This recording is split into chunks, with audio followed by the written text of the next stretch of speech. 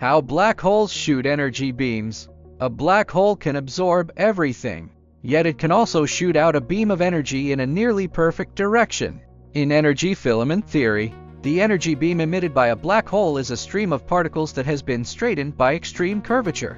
The key isn't how volatile the black hole is, but the existence of a unique structure inside it, the curvature corridor. A curvature corridor is a tunnel in the energy sea where the curvature is more aligned. The resistance is lower and the path is straighter.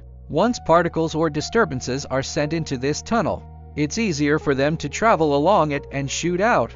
In most cases, the surface of a black hole is covered by the event horizon's pore layer. This layer constantly releases small pores that slowly leak curvature pressure, like tiny vents on a pressure cooker lid. The energy is dissipated in all directions with chaotic and low efficiency release, making it difficult to form a continuous beam.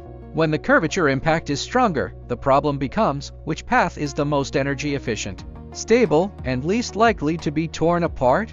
The answer is along the black hole's poles, where a long-lasting curvature corridor forms. The rotation of the black hole flattens the surrounding curvature field into a disk.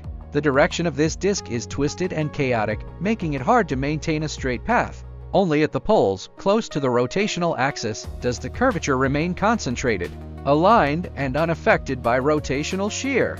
This is where the curvature corridor functions as a cosmic nozzle inside the black hole. As the soup core churns, the piston layer pushes curvature waves outward, and the pore layer slowly leaks energy.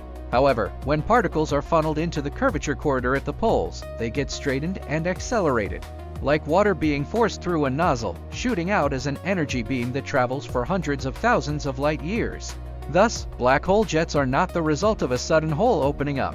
Instead, as the pore layer leaks energy in various directions, a curvature corridor forms at the poles.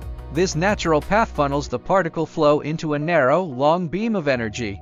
Next, we'll discuss why do black hole jets never wobble like a cosmic laser. Tap follow, share it on New Physics, Clear Universe.